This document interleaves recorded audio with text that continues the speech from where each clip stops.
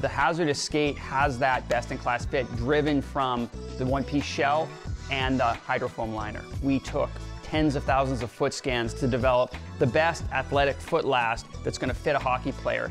That foot last shape is what drives the overall outer shape of our one-piece shell.